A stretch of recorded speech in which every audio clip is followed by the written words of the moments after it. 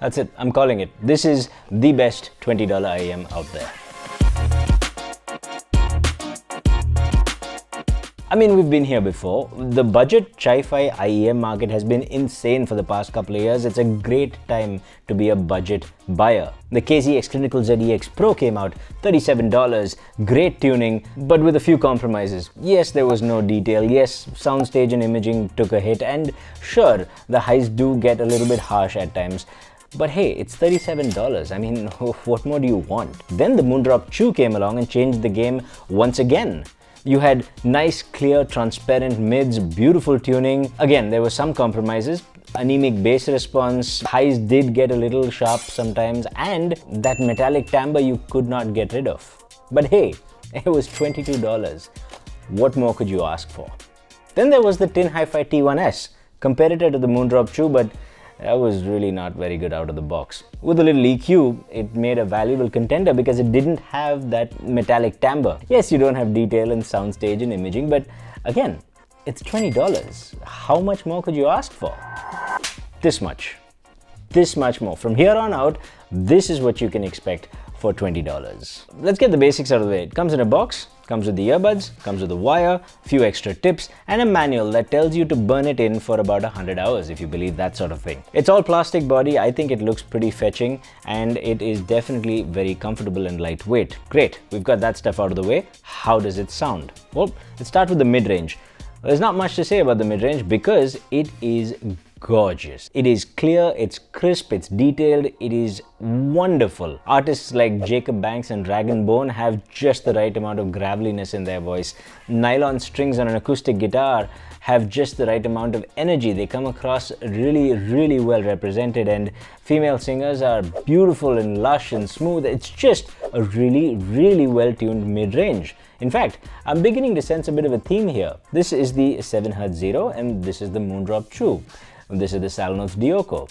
You see what I'm saying? It's like the Chi-Fi market has said, great, we figured it out. This is mid-range tuning at its finest. We're going to move on to other things. And frankly, I don't have an issue. If I was nitpicking, I would say maybe the mids are a smidge recessed and maybe just a smidge on the sharper side, but this is just personal preference. Honestly, it's brilliant. The real magic though comes on either side of it. So let's talk about the bass, right? Straight off, I'm gonna tell you this is not a bass head IEM. I'm looking at all you Skull Candy Crusher people out there. I know you're out there, we see you. Hey, you like what you like and we're not judging. Maybe a little bit. The 7Hz Salnotes Zero is, well, it's a more restrained bass experience. Mid bass tends not to slam quite as hard as most people would like, but I found that it was still quite a bit of thump there and it was nice and satisfying without being overbearing. See, I tried to EQ it a little. I boosted it up by about maybe 3 dB or so and I got some gains, but nothing great, and then beyond that, it just wouldn't do anything. I just don't think the drivers are capable of much more, and I think 7Hz knew this and decided to go for a more modest bass boost instead, which I think is a very good choice because what they've done is a nice linear bass rise into sub bass, and this is when I was really surprised because these guys actually have sub bass extension, a $20 IEM with sub bass extension, and get this, with detail, like genuine detail that you could hear. Let me paint a picture for you. You remember the Salnotes Dioko that I reviewed last week? Of course you do. You've been subscribed to this channel. Of course you saw that. And if you haven't, there's a button right there. What are you waiting for? Go on. Roll the dice. Don't think twice. Just hit subscribe. This I prefer to the Dioko. Check out the frequency response graphs. Exactly. They're ditto. And yet, somehow, maybe it's the driver, but I prefer how this sounds. In the sub bass, this digs deeper. In the mid bass, this doesn't sound as hollow as the Dioko. And dare I say it, it has a surprising amount of detail even when compared with the Dioko, an IEM that is 5 times the price.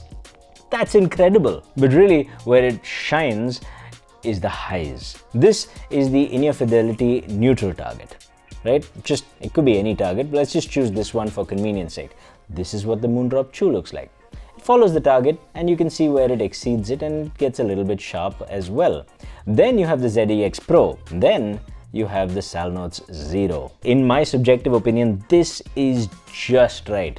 It's just the right amount of highs without being overbearing. It never gets sharp, never gets sibilant. Hell, even Ed Sheeran doesn't sound shrill on this IEM as he often does on Chi-Fi IEMs. I don't know what it is. This thing is brilliantly tuned in the highs, and they tend to complement those mids just right. And not only that, just like that sub bass, there's so much detail that you can hear. For a $20 IEM to give me this much detail and balance is outstanding. Almost as outstanding as the sponsor for this video. The official Twitter handle for this channel is twitter.com/whatsnewtech.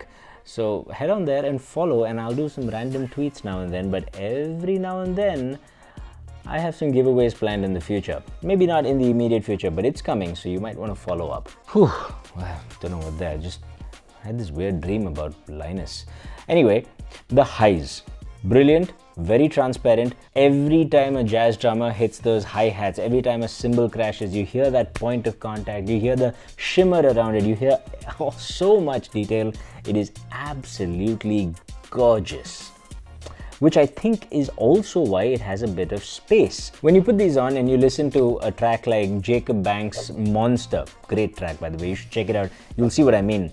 It requires a sense of space, and this little $20 IEM gives it that. Don't get me wrong, the staging is just left here to right here. It's nothing more than that, but there's a bit of three-dimensionality there. A lot more than I thought would be possible at this price point. And the pièce de résistance, if you will, is the fact that it also has incredible imaging. The ability to pinpoint where each instrument and vocal is coming from is actually really good, surprisingly so. So at this point I thought to myself, it's got good imaging, a good sense of space, and it's got great highs that are well controlled and transparent.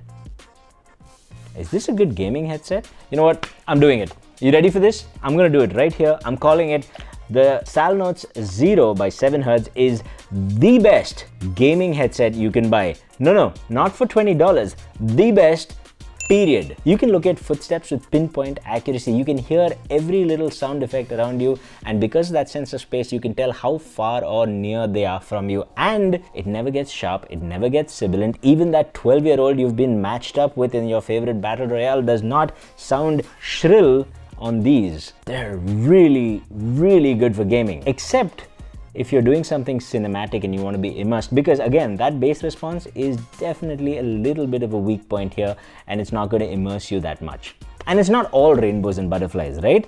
Apart from the bass response, I have to say, if there's a lot going on in a track, like there's a lot of horn instruments chiming in together, vying for your attention, then it does seem to break composure, and it's beyond the capabilities of this IEM for sure. But everything shy of that does phenomenally well. So just to get things straight, you get an IEM that has incredible mid-range response, a really, really nicely done high frequency response, which is something you just don't see very often, and a bass response that's, well, that's just enough to be engaging, but not so much that it stresses the driver out too much. More than the Moondrop Chew, not as much as the ZEX Pro.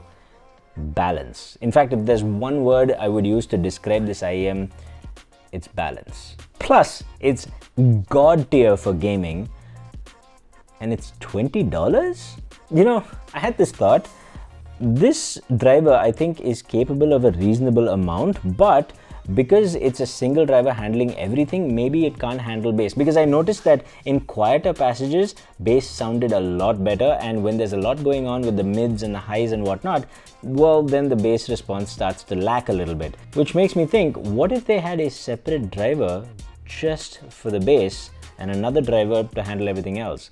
What would that be like? There's only one way to find out, and it's in the mail. So you might want to hit that subscribe button and join me for the next video here on What's New. Till next time, stay happy, stay peaceful, stay colorful. Namaste.